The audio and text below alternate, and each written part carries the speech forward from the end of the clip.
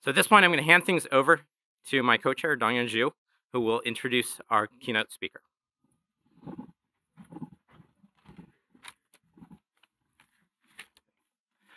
Good morning and welcome again. It's my honor to introduce this year's keynote speaker, Professor David Wagner, who received the 2016 CSAC Outstanding Innovation Award in Vienna.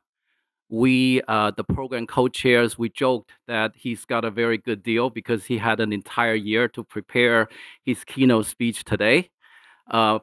David is a professor of computer science at UC Berkeley.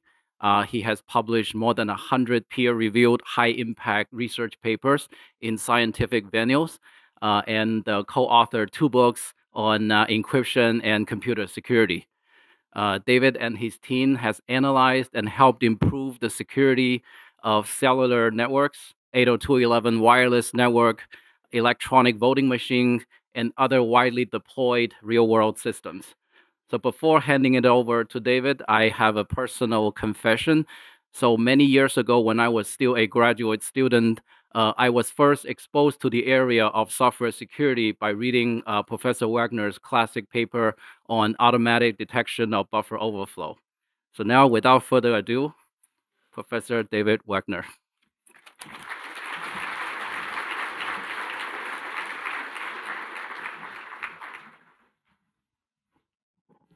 All right, so in honor of Halloween, I'm going to show you some spooky properties of machine learning. And I gather it's traditional at these kind of talks to talk about your own work, but I decided I didn't want to do that. So instead, what I'm going to try to do is show you a survey of a couple of favorite papers I've read in this area that I've really been enjoying, and I hope you'll enjoy them too. So let's talk about machine learning. Machine learning is starting to see growing use in a wide variety of domains and holds a lot of promise for future of technology, including things like autonomous vehicles, robotics, improving our ability to interact with computers. But the problem, as I'm going to show you in this talk, is that modern methods for machine learning are fragile. They're fragile against attack. Especially deep learning, which seems to be the state-of-the-art technique for many of these problem domains. So let me show you some examples of what I mean by that, and many of you have maybe seen these before. That picture on the left is a school bus. That picture on the right, what is it? Well, it turns out, if you ask the classifier that was used to evaluate this, it says, oh yeah, on the left, that's a school bus. On the right, that's a hummingbird. Can you see the difference between those two images? I sure can't. So what happened here was that the image on the right was deliberately modified from the image on the left in an imperceptible way to fool the classifier. Okay, so you have a classifier that's very good at recognizing objects, unless someone is deliberately crafting the image, in which case it can be fooled by images that to you and I look like so obviously still a school bus. All right, so this is the machine equivalent of optical illusions for the classifier. And if you want to see how this happens, here's an example of turning an image of a school bus into an ostrich. Every pixel intensity gets modified a little bit. It's so little that I can't show you, so I had to magnify by a factor of 10. And there's the change that you add to this. So you can see it's making changes to all the pixels of the image. And you can come up with many examples. Here's some other examples from some papers in the literature. For instance, on the training classifier to recognize things that are cars versus not. On the left, there's an image of a car. On the right is a modified version of that image, modified so the classifier will no longer recognize it's a car. To you and me, obviously still the same image. Some more recent work. On the left, there's something that a classifier that's trained to recognize road signs recognizes as a stop sign. On the right, modified by an attack presented here. So the classifier thinks that's a yield sign. So you can start to imagine reasons why we might care about these attacks. Maybe this could be used to mislead a self-driving car and send it off the road.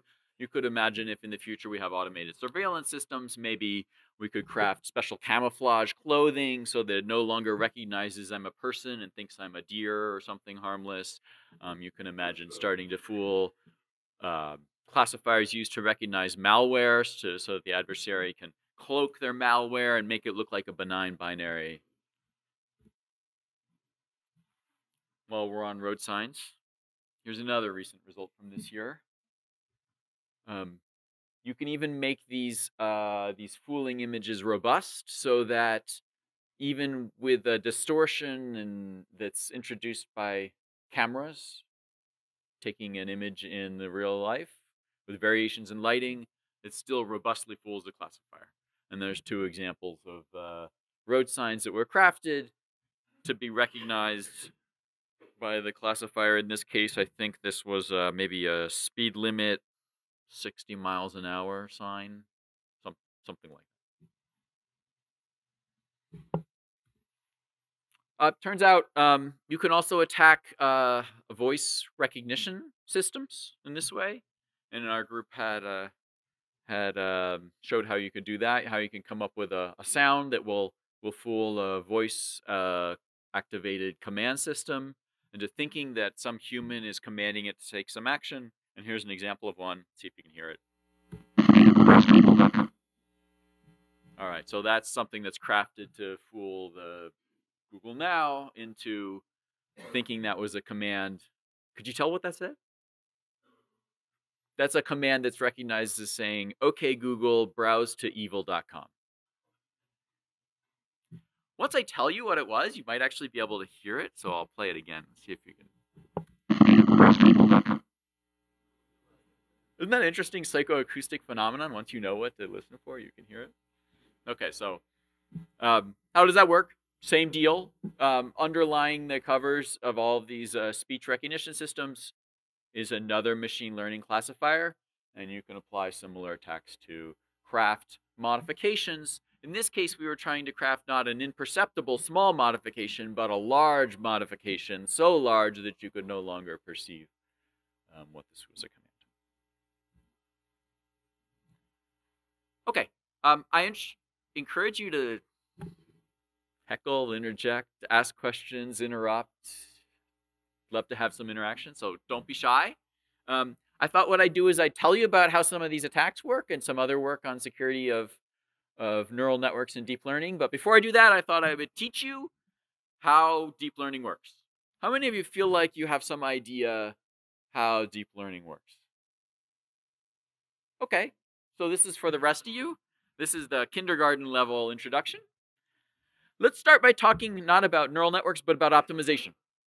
Over the past few decades, there's been a bunch of work on how to do mathematical optimization. So let's imagine we have a function like this, f of x, and we want to find a minimum of this function. We want to find x that makes f of x as small as possible.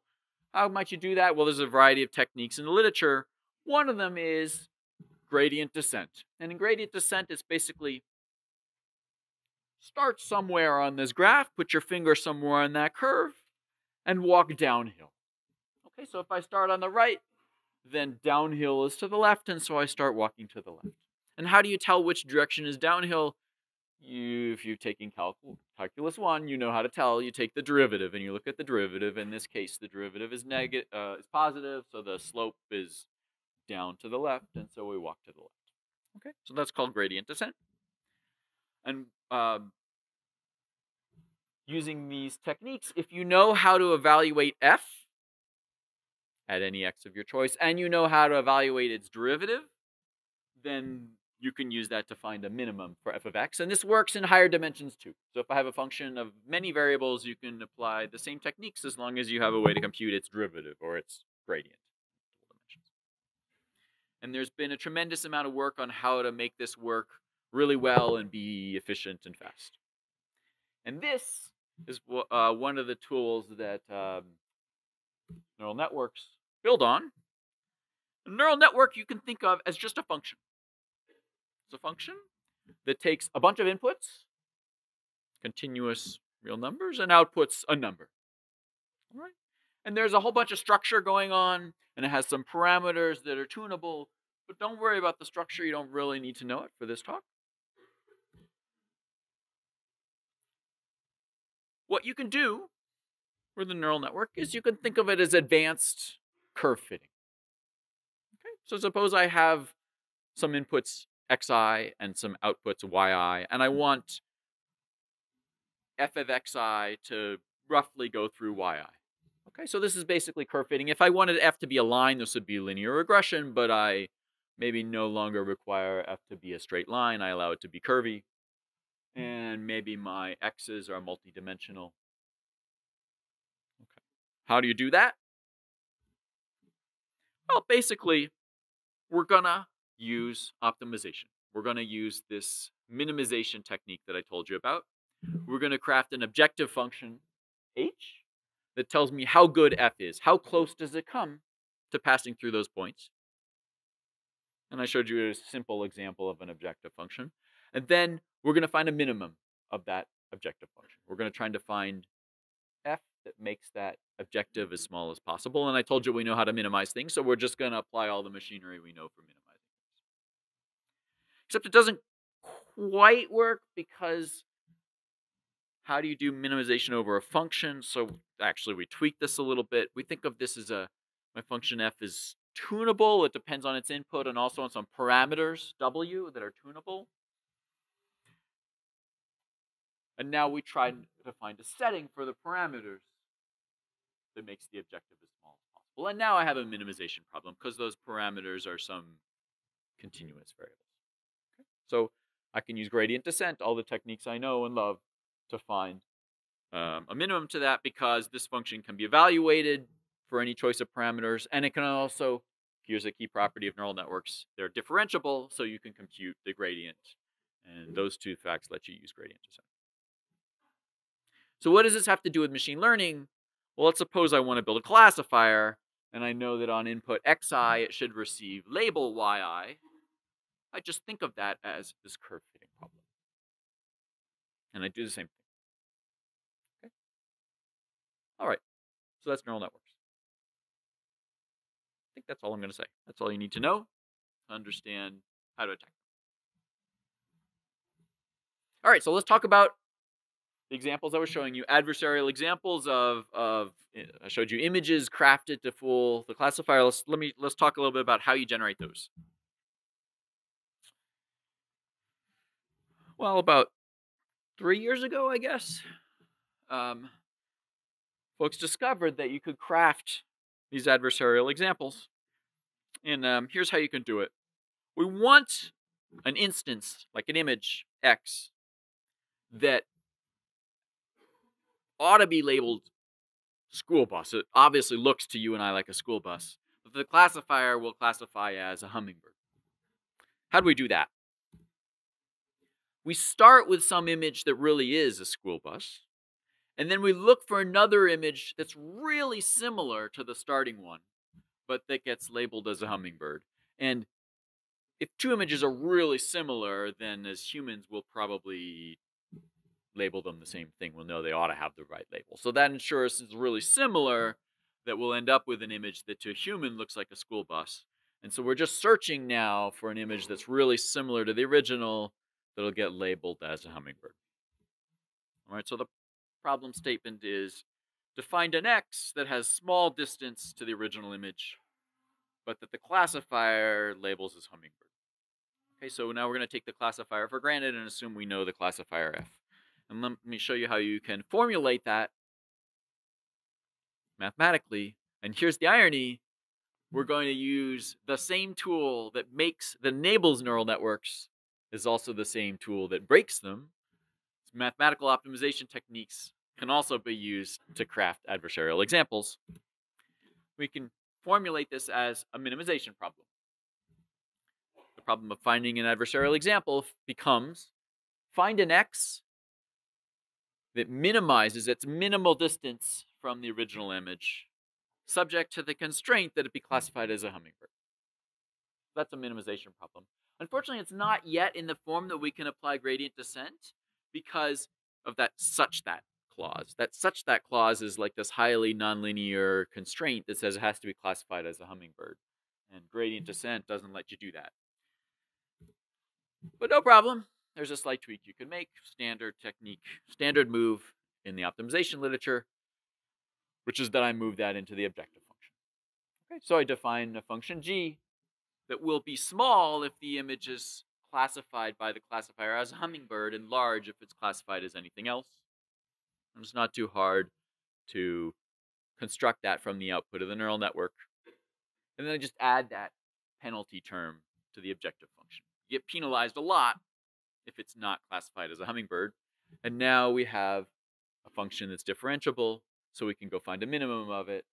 And that minimum, empirically, gives you the kind of attack images I was showing. Okay, so you now know how to craft adversarial examples by using minimization. How are we doing so far? Yeah?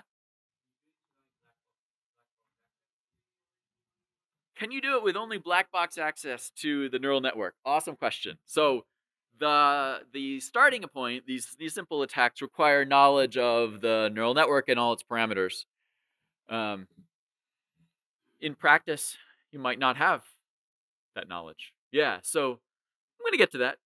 There's several results. There's some results out just this year showing how to generalize this, so you don't need to know the parameters given only black box access. And I'm going to show you another technique that will also work called transferability in just a moment.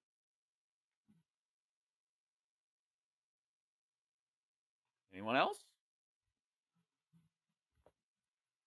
All right, so let's talk about defenses. Suppose I'm unhappy with this, and I'd like to make a neural network that's robust against these kind of attacks. Can't be easily fooled. There's a lot of defenses you could start to imagine.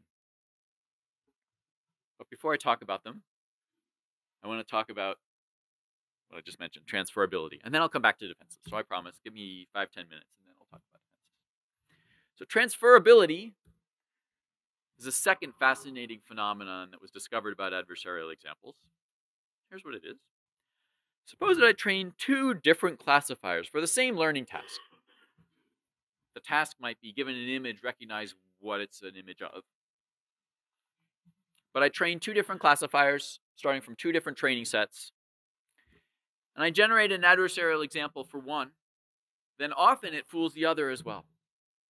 And this is kind of a surprise. It's kind of interesting. It suggests that these optical illusions are somehow robust, that they're not capturing just a very specific element of one particular set of parameters, one particular classifier, but that they fool other classifiers that are trained to try to do the same thing, at least other ones if they're also neural networks. Okay, so these are somehow generalizable. And then here's the even bigger surprise. Here's the one that I just could not believe when I read it in the paper, and I still, some days I almost can't quite believe it. This works even if your two classifiers use entirely different architectures. Let's say one is a neural network and the other is some entirely other kind of machine learning method. Maybe it's a support vector machine, maybe it's a decision tree, maybe it's random forest, maybe it's something else. You come up with adversarial examples that fool one type of classifier, and not infrequently they fool the other one too. And I have no clue why this happens. I find this utterly mysterious, yet empirical fact. Okay, so this is transferability. And there's been a bunch of papers that are starting to explore why this happens, and as far as I can tell, we have no clue why this happens. So here's an example. Here's an example from a paper at iClear this year. The image on the left is original image. It's an unmodified image that gets classified by a commercial classifier. This paper attacked online, who was it? Clarify, I think, online service that does image recognition, and it gets correctly classified as viaduct.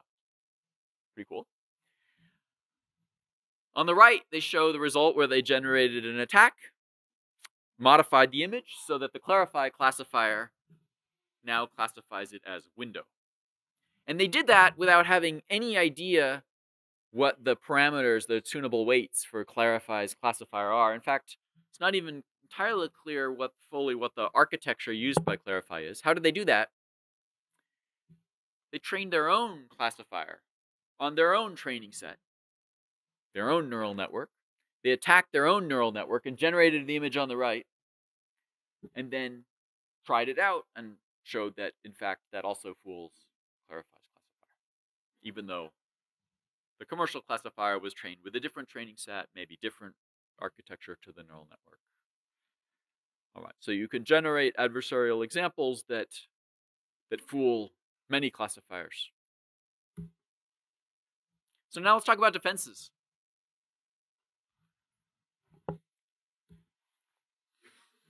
So a variety of defenses that might occur to you. The first thought is maybe if we keep the classifier secret, then it'll be secure. The attack I told you about requires knowledge of the parameters and the weights. Kind of an unrealistic assumption that the attacker is going to know all the parameters and the weights of the neural network I'm using. So, but first paper's got to start somewhere, some assumption. So what if we just make sure that we don't reveal what those parameters and weights we're using are? Is that going to help be secure? Well, hope the answer by now is clear why I showed you the transferability. The answer is nope. That's not secure because of transferability. You can keep your classifier secret, but I can train my own classifier, generate attacks on my own classifier, and because of transferability, often those will fool your classifier as well. Okay, so that doesn't work. Next thought you might have for how to avoid getting fooled is maybe if we can inject some randomness into our classifier so that we randomize the construction of the classifier, then it's unpredictable what classifier you'll end up with.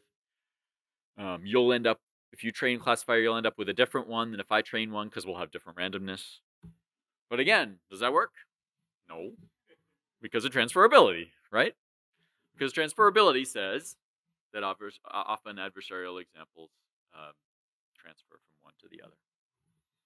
So I can generate my own random one, and it has a decent probability of fooling yours as well.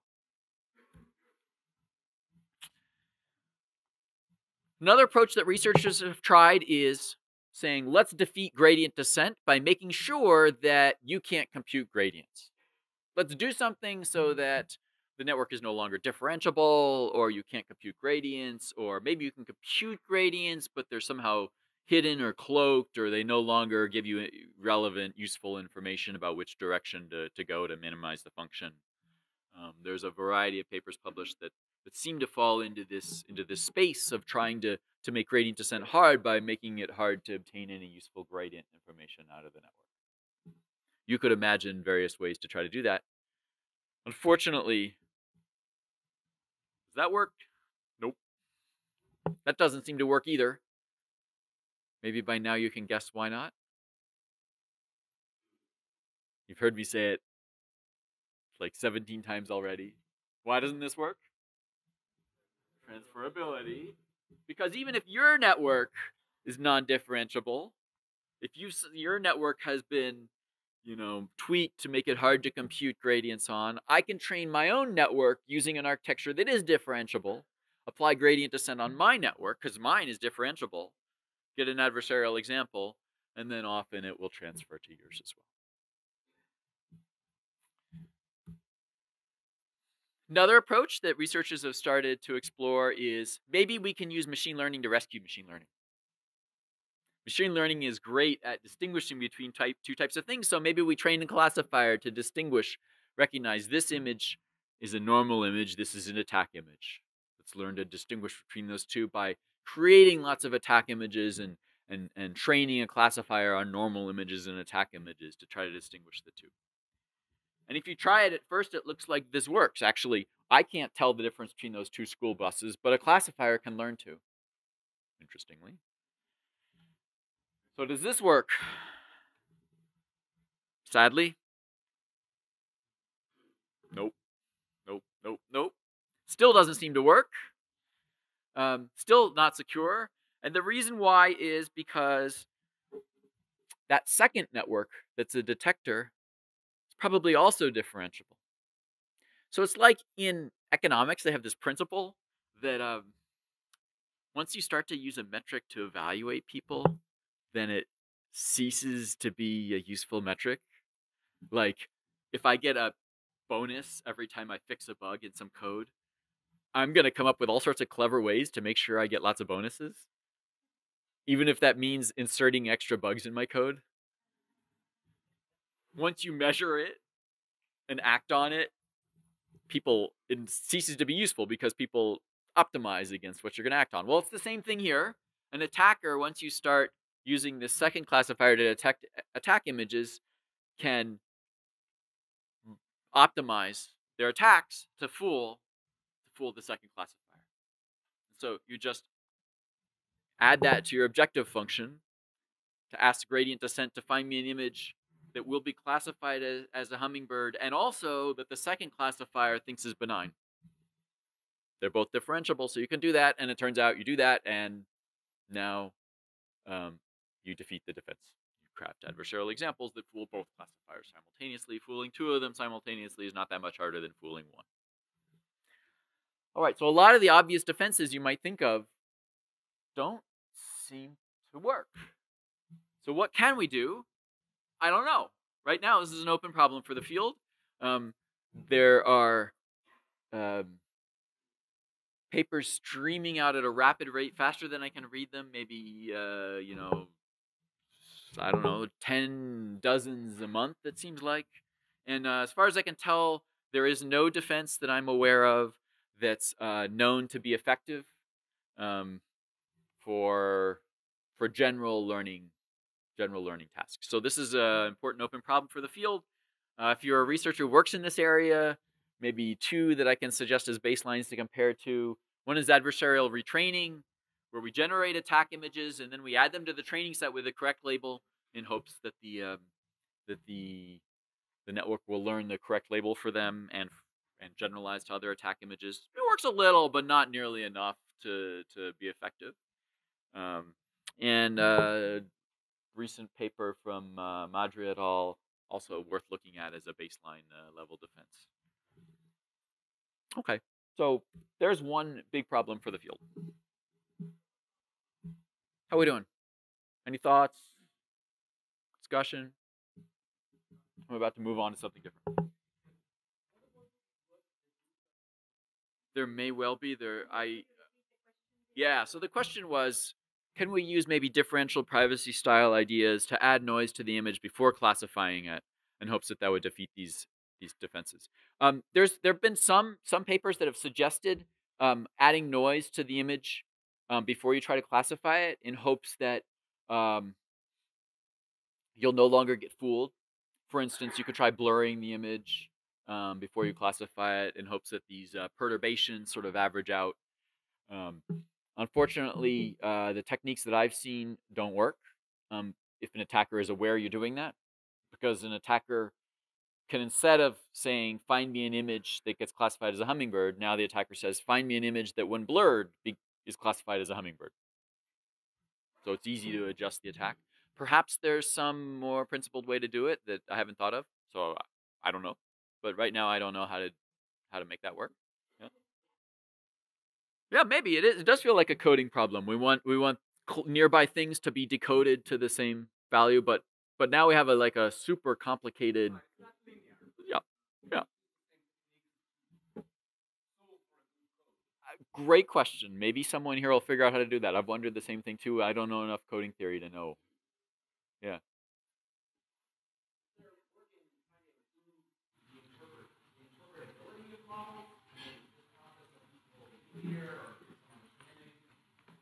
Is there work on improving the interpretability of the models, because they're kind of black boxes, hard to understand why they're making decisions? There is work in the machine learning. That's a big area called explainability, and I'll let you go read up on it.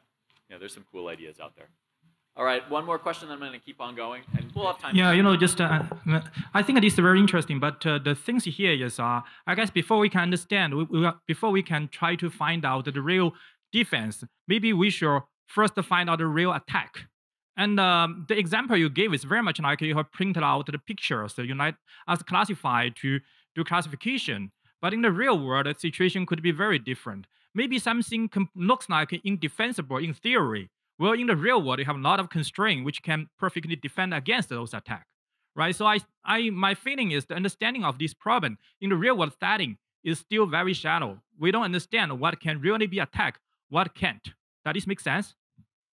Yeah. I mean, this field is basically 3 years old, so there's so much we don't know, and it would be great to understand better how to make robust. I think what you're talking about potentially is making robust attack images that will work despite the distortions that are introduced by cameras, by lighting variation, by differences in pose. Yeah. People have only just recently started to study that. All right, so I want to move on to talk about another challenge in this area: model extraction. Here's an interesting thing you can do with attack you can do on classifiers. Suppose that we're given black box access to a classifier. Was suggested earlier. Maybe the parameters are not available to us, but there's some cloud API where we can send an image and get back the classification. There's a series of papers that have shown that that is enough to recover your own classifier that's basically just as good as the one in the cloud. How do you do that? Here's one simple idea you could imagine. Simplest idea possible is obtain some unlabeled images, some images where we don't know what the labels are, send them to the API to learn what their labels are. Now we've got a training set that we can use to train our own classifier. Okay, that works. One downside is it seems to need a fairly large training set, so you need many queries, but it works. It absolutely works. And it works even better if the cloud API gives you not only the label, but a confidence score for it. If you have a confidence score, you can it gives you a lot of additional information.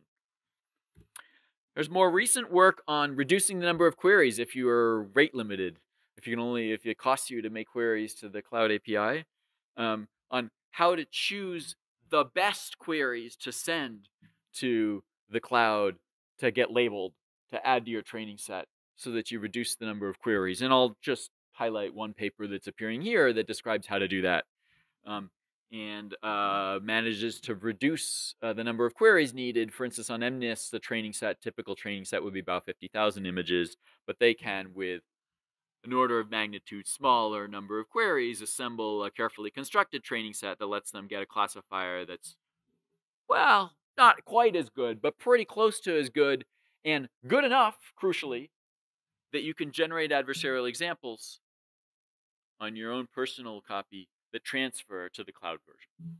Okay, so this is an alternative way to go attack a classifier if only you have black box access to it, is query it, obtain some examples, learn your own classifier, attack your own one, and that will probably transfer. I don't know of any effective defense. So right now, the advice is, if you let others query your classifier, in the long run, you're probably effectively making your classifier public. And also, this is a second reason why defenses based on keeping the classifier secret seem on thin ice. It's not clear that that's going to work. Related, turns out that if the attacker knows your classifier, I just said that if an attacker can query your classifier, they can effectively learn what your classifier is. What are the consequences if an attacker knows your classifier, like knows the weights and the tunable parameters? Interestingly, sometimes they can reconstruct partial information about some of the instances you used to train it. Sometimes. Here's an example that I liked, looking at a facial recognition system that was, the purpose is, the input is a face and the output is the name of the person. So it was trained on a bunch of images from a bunch of people, trained a classifier to do facial recognition.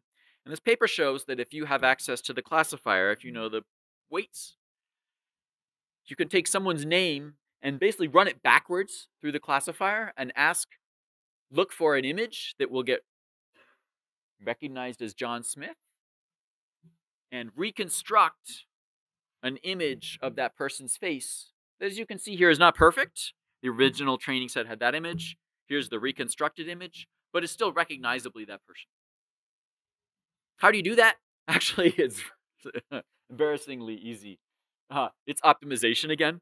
You take the classification function, which will give you a confidence score, confidence that this is John Smith, and you look for an image that makes the classifier say John Smith as strongly as possible. you're maximizing the confidence score. That's just an optimization problem when we know how to do that. All right.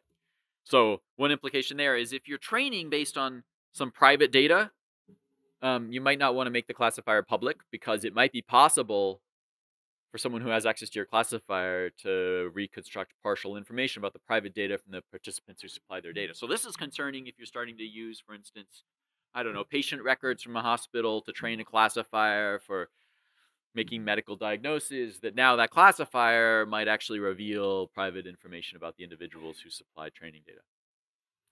And based on the model extraction attacks I talked about before, even just letting someone query your classifier might be problematic if your training set has private data in it. So that's unfortunate because it's pretty frequent that we would like to train classifiers on data that might be private. So what can we do about that? Well, you mentioned differential privacy, and here's where line of work differential privacy can come to the rescue, and there's been some really interesting ideas on how to make the training process differentially private so that to address exactly this problem, to make sure the classifier does not leak information about privacy-sensitive information in the training set. Doesn't leak training set instances. Because often we might want to include private data in the training set. So the goal you might have is that the classifier, the weights of the classifier, or the output from the classifier doesn't reveal anything about any single person's data in the training set. If my data is in there, it shouldn't reveal anything about me, or at least not too much. And differential privacy provides a formulation which we can rigorously mathematically define what that would mean. But basically, it's that if you were to train a classifier with my data or without my data, and you looked at the probability of the classifier doing anything, you looked at the observable output of the classifier, the probability of that observable thing happening, probabilities are approximately the same, regardless of whether my data is included or not. Okay. How can we adapt training deep learning to provide differential privacy? Well, there's two nice ideas in the literature. One from CCS last year suggests that during training, when we do this gradient descent and we're stepping around to minimize the function, we're descending the hill, add a little bit of random noise. So instead of going in the downhill direction, go in the downhill direction, but randomize the direction we make a little bit. And if you make sure that you don't take a step too far anytime you take a step, and you add a little bit of randomness, then it turns out that this provides differential privacy and ensures that any one instance in the training set can't influence where gradient descent finally ends up too much, because the noise cloaks the effect of that single instance. And it works pretty well. You have some loss in accuracy when you train in this way, and unfortunately it makes training take a lot longer, but you can get provable privacy guarantees if you want to include private information in your classifier, and end up with a classifier that now you can safely publish without risking a privacy breach of the participants who provided data for your training set. Second approach that I really like. The first approach requires some math to prove that it works. Here's a second one that you can see why it works without needing any deep math. Suppose I want to train a classifier on all of your data. What I can do is I can divide you up into 100 groups. So there's about 5 of you in each group. In each group, we take the data from that group and we train a classifier on the prediction test. So we end up with 100 classifiers. And now to classify a new instance, we're going to take the majority vote among what each of those classifiers says. Classifier 1 has the first 5 people. Classifier 2 has the next 5 people. We're going to take a majority vote and use that to make predictions. So that's a simple way you could make predictions if you had a cloud API. And crucially, you can notice that that any one person's data is very unlikely to change the outcome of the prediction, because any one person is only present in a single group. So they can only influence the output of one of those 100 classifiers. So they can only change one of those votes, and we're taking a majority vote among 100 votes. And what are the odds that changing that one thing is going to change the final majority? And if you liked, you could throw away the instances or do something else to get rid of cases that are a tie where changing one vote would change things. So that lets you reveal predictions to others in a way that doesn't risk revealing private instances. If you also want to publish the classifier, then what you can do is you can train a whole new classifier on a new training set with public data that's labeled using this prediction approach, using majority votes. Beautiful idea. How well does it work? It works surprisingly well. As long as you have enough training data that you've got lots more training data than you need, then each of these 100 classifiers is pretty good, and you end up with something that has only a modest reduction in accuracy. Okay, so that's how you get privacy. I want to talk to you about another problem that you might think about, I think is industrially relevant. I mentioned we might want to use private data in our training set. In general, we might want to use crowdsourced data in our training set. Our training set might contain data from lots of different sources. Like if it's a self-driving car, Tesla has sensors in their cars that's reporting back to headquarters about what they've seen in each person's car. That's how they assemble a lot of training data for their algorithms, because they've got, millions of customers, and they can use they get training data from all of them. So that could be a powerful technique to get lots of data about the world. But now you need to start to think, what if one of those people that's supplying data has hacked their car or something and is supplying maliciously crafted data? Well, it turns out that there are attacks where an attacker who can supply a small number of instances, add them to your training set, if it chooses them just right, can have a large influence on the classifier, causing the classifier to make errors in some specific situation. Basically, introducing a backdoor into the classifier. So that's unfortunate. So what can we do about that? Well, there seems to be a beautiful solution to this, which I haven't seen in the literature, which is, remember that differential privacy idea I gave you? Gives you not just privacy, but I think also defense against training set pollution. Because differential privacy promises that any one person's data, my data, won't have much influence on the output of the classifier. In the privacy setting, we were concerned about influence because it might leak information about my private instance. But now we're concerned about influence because of integrity. We're concerned that it might radically change the output. Nonetheless, differential privacy promises that there won't be much influence of any one instance. Any one instance in the training set can't change the output of the classifier very much. So all those two ideas I showed you before, I think could be used to protect against training set pollution. So training set pollution is a kind of an emerging direction that is only just now starting to see people explore both attacks and defenses, and I think we'll probably learn a lot more about this in the coming years. Last, there's a whole range of work on AI safety if we start to use machine learning in safety critical systems. And I'm not an expert. I'm so not an expert on that literature. But I've started reading some papers, and there's some really fun stuff there. And if we have time, ask me in the question and answer session, and I'll tell you about the big red button problem, which I think is a fun problem. But I wanted to make sure we have time for discussion and questions. So I think that I'm going to conclude here and open the floor. So in short, the takeaway from this is, I think machine learning is going to be really important to society. And so this is a call to arms for our community. Let's think about how to make it secure. Thank you.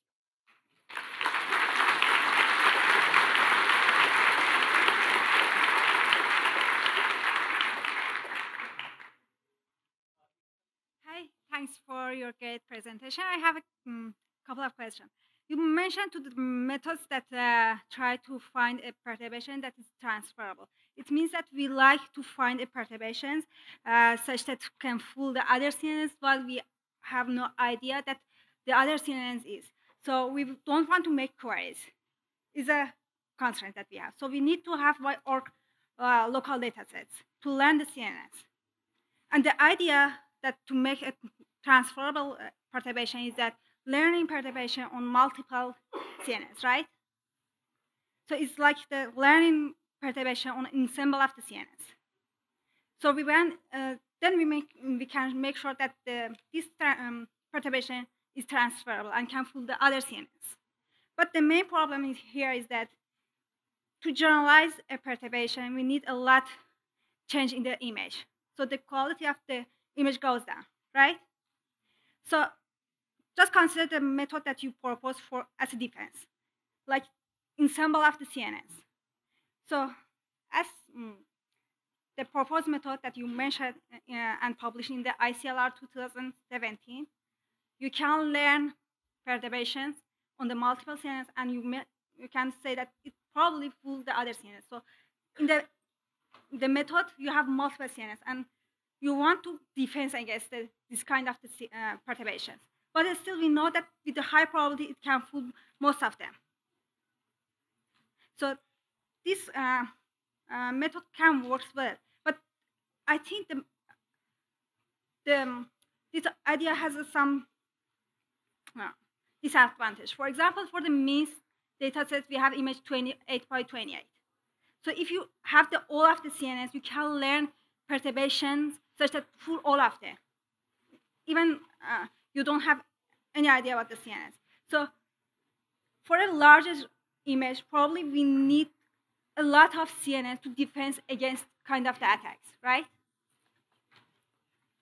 So it's somehow hard to say that, okay, I can learn 1,000 CNNs just using majority voting to defend against these attacks. I'm not sure if I caught all of that, but I think... Sorry, because I read all of these papers. I want to just summarize all of the idea and make sure that we are on the same page. I think what I took away from what you're saying is, first, there's a variety of different techniques we could use to try to generate adversarial examples that will be especially likely to transfer well. Yeah, but I'm saying that this defense doesn't work because they prove that you can learn perturbation on the multiple CNNs and such that fool all of them. So if you have multiple CNNs and using majority voting and you publish your CNNs, probably the other ones can learn perturbations.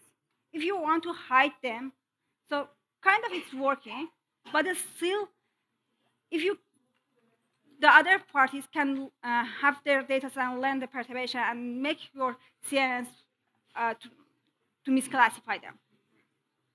So I think that this doesn't work. Okay. Thank you for the question. I think we're going to have to take some of the longer discussion online so more people have a chance to ask questions. Oh, okay. I'm just think... Over there. Okay, so Mariana Raikova, Yale University. I have a question related. You seem to contrast the differential privacy approach with the approach where you split your data and you use different classifiers for each of the training sets, and then you take majority voting. So my question is, can we view this as a different construction for differential privacy? Because differential privacy is a definition of security, not necessarily a particular construction. So can we think of this method as a different way to achieve differential privacy and try to prove the same guarantees for the outcome of this way to train your models? This approach here you're referring to? Yes, that's what I'm Yeah, referring you're asking, to. Can we think of this as an approach for differential privacy? Yep, exactly. Indeed, I probably did a very poor job of framing this. The way I think of this is an approach for differential privacy, and then you can go try to prove that it does indeed provide differential privacy, and you can look at the papers that I cited that do some analysis of showing that it provides differential privacy. And I've left out some details. I just showed you the idea of the technique, and I didn't show you any of the analysis that goes with that to prove that it is differentially private. Yeah. Okay, thank you. So you have to do some analysis to show that, yeah. June from Penn State. Okay. So you can create a sample to full classify, and because of the transferability, you can create a sample to full multiple classifier. My question is, can you guarantee all the classifiers generate the same wrong output? Can you guarantee that other classifiers generate the same wrong output? Not just that they're wrong, but also they're wrong in the same way. Yes, right. Yeah, it looks like these adversarial examples can be crafted so that they they not just make the other classifiers wrong, but they make it wrong in the same way. These are not 100%. These, they don't transfer 100%. That they might fool the other classifier only some fraction of the time. Looks like that's possible. I think there's a lot more to understand about transferability. So I don't feel like I fully understand it, and I'd love to see more work on understanding what are the limits. Is it specific to a learning task? Yeah, these kinds of questions about it. So basically, there is no general guarantee, right? So I'm thinking about like a defense. That's right. That's right. Like a set of a classifier, and if their results are inconsistent, then I report a potential attack. Right. I understand what you're trying to do. Run multiple classifiers, and if they don't all agree, then say, oh, I might be under attack. And I don't think that's going to work very effectively because you can generate transferable examples that will fool all of them in the same way. Okay. But I think you're really at something, which is there seems to be a strong connection between defense against adversarial examples and transferability. When I first learned about it, I thought of it as two separate things, but hopefully this discussion sort of gets at that maybe transferability is like somehow partly the heart of stopping adversarial examples. And if we could stop transferability, then now we'd have a good shot at defending against adversarial examples using the kind of techniques you're talking about. Okay, got you. Thank you.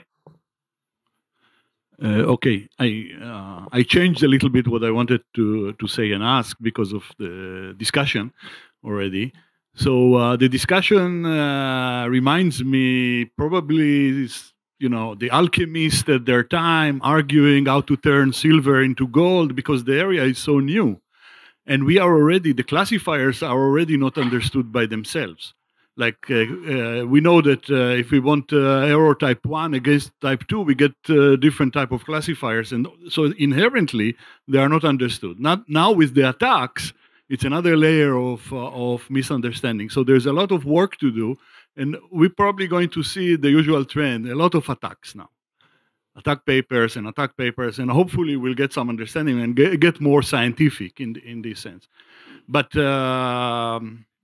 my comment is what to do. I mean, there's no. You propose no mitigation, and I'm not sure. I'm asking if there is, but in the case that there is no mitigation or no serious mitigation, we probably should take those classifiers, see the system that they are embedded in, and the utility that they bring, and apply the laws of robotics to those extended systems, so we get no harm and they don't harm themselves and so on, and really work on such systems. But the problem is that the industry is rushing after money and not after safety and not after robustness and not after these things. But so it's the role of scientists to take care of this. And my question is, what mitigations are there now, besides what I say, which is on the system level rather than on the process level? I love it. I love what you're saying. We don't even understand why neural networks work at all. So if we don't understand why they work, how are we going to hope to understand why they don't work? Yeah. I don't know. I like the ideas you're talking about maybe just assuming if we're going to use it in a broader system from a safety perspective, assume the worst of the machine learning and try to make sure the rest of the system is resilient. There may be other mitigations one could explore. For instance, many of these attacks seem to be possible because the inputs are super high dimensional, and that provides a lot of degrees of freedom for the attacker. Maybe in some specific cases, you could use domain-specific knowledge to identify that really there's only a few key features that are needed. And so I'm actually in a low-dimensional space, and now I can use a machine learning method or some other method where I can understand what's going on. It's more predictable. In some work that my group is doing, we're looking at malware classification and trying to make it so it's hard to fool. And using our domain knowledge about there, we're able to identify that there's a more restricted threat model. The attacker can't change all pixels arbitrarily, but some features can only be changed in particular ways. And that now opens up an opportunity to try to design classifiers that resist that particular threat model, this more limited space of modifications or perturbations that an adversary could plausibly make. But the short answer is I don't know. And that's why I wanted to come give this talk, is to draw attention to this fantastic work and hope that it inspires other people to come up with some great solutions. Thanks.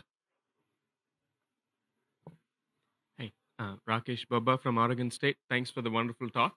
I have one question, and again, maybe it's not just reflected on the slides, and it's a wonderful summary of what's going on.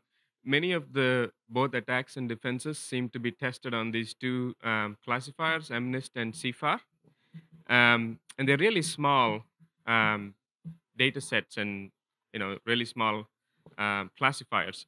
Do we know that this is transferable to larger classifiers? And if it is, or maybe it's just you didn't present it and you just showed values for those, either is fine. Yeah, just wanted to get some clarity on that.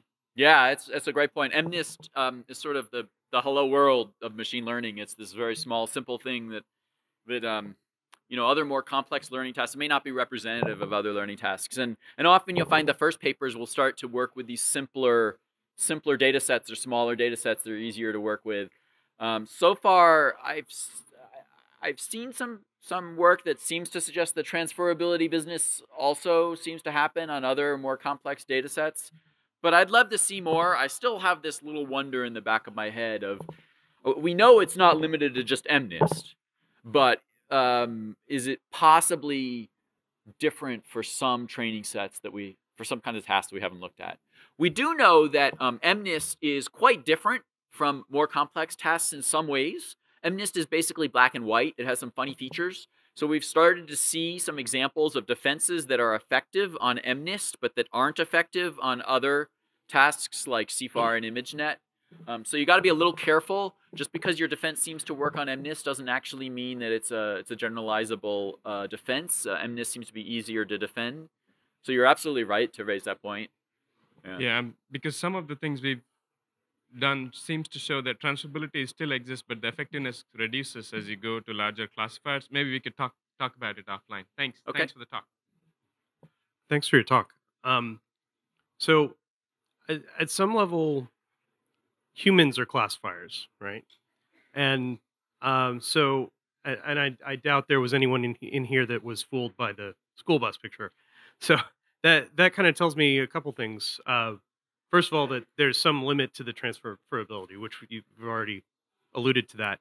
But it also brings up some other interesting questions to me. First of all, and I don't know what the utility of this is, can you come up with examples that would fool a human in that case, right? And is there something where you can, put humans back in the loop? Obviously, going back to crowdsourcing defeats the purpose of machine learning in the first place. But are there solutions and things you can study about transferability that include that human factor? Yeah, I'm glad you mentioned that. That's another intriguing approach at defending against this, which is rather than using a completely automated system, involve a human in the loop. Maybe not on every decision, but if you could identify a small fraction of instances that require human review, maybe if my system started to get attacked, then over time it could respond. Humans, maybe if there's some way to select out the right ones for humans to review, then maybe the system could adjust and adapt to the defense. And indeed, there's a lot of work in the machine learning community on how to involve a human in the loop, taking into account that we're limited. We have a limited bandwidth and our ability to, our willingness to label things. It's called active learning. There's a lot of powerful techniques there, and some of my colleagues have done some really nice work on using active learning in the malware classification setting, where they showed that they could train machine learning methods to detect malware and do a better job than current static antivirus solutions if they were able to use an expert analyst, to manually review a small number, like maybe 50 malware samples a day, suspected malware samples a day.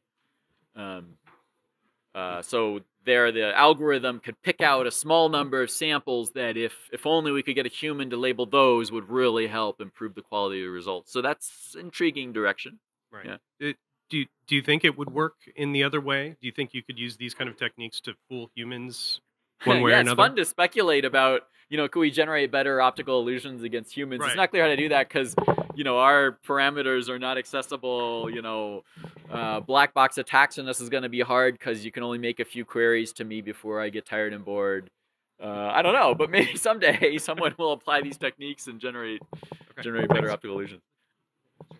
Wen Yuan from Zhejiang University. So great talk. So it seems like from your talk, it seems like machine learning is doomed not because of transferability. If you think about it, it's kind of like a lossy compression, right? You take a bunch of images and you get a few features, and then you think that's it. You can do the classification. So does that mean from this perspective, there won't be any defenses to protect machine learning algorithm?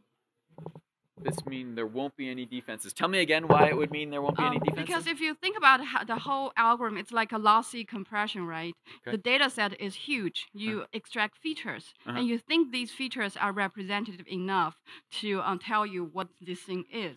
But from your presentation, it seems like they're not, because we can fool this classify. So I'm saying that because of the lossy compression, so there won't be any defenses to protect machine learning, unless you find a way to classify that does not depend on training. I don't know. I don't know what we can conclude. There does seem to be some like blind spots in the current classifiers. Maybe there's a better way to do it that doesn't have the same blind spots. I don't know. Thanks. Hi, David. I would like to explain why differential privacy is not considered to be an effective defense against data poisoning, because differential privacy deteriorates rather quickly with the number of samples which are introduced, and it's by design. It's a feature of differential privacy, not a bug. And in data poisoning, if you can inject one sample, why wouldn't inject 10? Why wouldn't inject 1,000? So in data poisoning attacks, kind of a ability of the adversary is measured in fractions of the data set. And this is mostly, I'm kind of chose to speak up, mostly to prevent the community from writing papers that demonstrate the differential privacy doesn't work against this attack, that it wasn't really designed to prevent. I see. So you're saying differential privacy might be effective against training set pollution that involves one polluted instance, but it's not going to be effective against that have a fairly large number of polluted instances. Wonderful. Thank you. Hi, David. So I just wanted to, I guess, ask a follow-up question to Shai's question. So I'm curious, so how hard or infeasible for these deep learning techniques would be to introduce a constraint, assuming optimistically that the training set is kind of far apart, to make sure that at least on the training set, everything kind of in the close proximity to the image will be classified the same. So I guess the first question is it feasible actually to add this constraint? And two, I imagine it wouldn't be a universal constraint because you cannot have everything the same, kind of you can go from A to B, and if you keep outputting the same. So do you think, if it's feasible, do you think it might be effective, or it would still, like minor tweaks would still allow us to construct these adversarial examples? Yeah, I think I see what you're getting at. Let me try and see if I got it right. Yeah. I think the idea is around each training set instance, we know the correct label, but also sort of any ball around that training set instance also ought to have the same label. Right. And so I should think of my training, think of like asking for a solution that forces everything in that ball to have that label, and do that for all the training set instances. And would that help? And the problem is that like this is the curse of dimensionality. We're in such high dimension that you take a point and a small ball around it, and you take your training set, and you haven't come anywhere near to covering the space. Those are super sparse in the entire high dimensional space.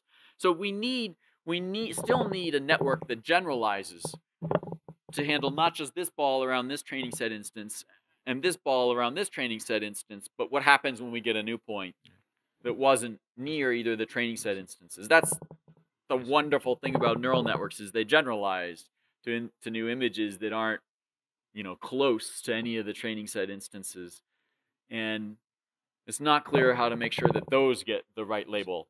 And if you do the naive thing of adding a constraint during training to enforce that everything in this ball has the same label, you could train a neural network to do that. And you'll find a neural network that has that property. But because neural networks have more capacity than they need, basically what happens is it's constant in here and it's constant in here, but that didn't really guarantee anything useful about other test instances that aren't super similar to a training set instance. So it didn't really guarantee that there are no adversarial examples on other test instances. So it wasn't really what we wanted. So you're saying it's actually feasible, but probably not effective. But it's right? not quite what we wanted, yeah. Yeah, this is probably more of a comment. So from what we see so far, the example of the adversarial are, it's a neural network that is trained on images, right? Because that's the easier way to do. And it's also, it's easy for us to understand. And we compare machine learning with human, right? Basically. And I think part of the problem is that machine learning look at pixel granularity, where human look at higher whatever, right? So many different layers of thinking about it. So it might not be fair to compare it that way unless we try to make the machine learning kind of somewhat emulate what humans do. Otherwise, then this adversarial example can always be there. I don't know what you think about it. Yeah, maybe images are different from other kinds of learning tasks. Maybe. I didn't talk about it. There are also a range of papers that are looking at other uses of machine learning for malware classification, for voice recognition, for text, like natural language processing, handling sequential data. And that's a little newer, but we're starting to see that these same kinds of attacks also seem to be present in those domains as well. Sometimes it takes some new ideas to generalize the attack. So I don't know, it remains to be seen, but my hunch so far is that this is not specific to images and that we're going to see similar effects in other domains. But it'll be good to learn. Really short. Some of the work reminds me of bagging and boosting methods that have had some success in using conditionally independent sets of features. And it seems to me that perhaps if you can find these conditionally independent sets of features and build classifiers on those separate sets, that perhaps there's something in there. I'm just wondering if there's any work along those lines for a defense to adversarial examples. Because your example is sort of you had a bagging example in your scheme too, and so it seems to me, and that's something that you don't usually use in any kind of neural network approaches. You sort of throw it all in there and hope it figures it out. But there have been other approaches that in the literature that predate some of these approaches. Yeah, an ensemble of classifiers where each classifier is looking at a small subset of the features. Exactly, and maybe each one of those wouldn't get tricked in the same way. Yeah. This is the thought. So you haven't seen anything on that yet. Maybe I don't know. There's so many papers that I don't know. Yeah. So maybe I think it might be hard to do in the image space, but maybe in other application domains, maybe there's more hope for trying something like that. Thank you. Intriguing. All right, so let's thank David for the very thoughtful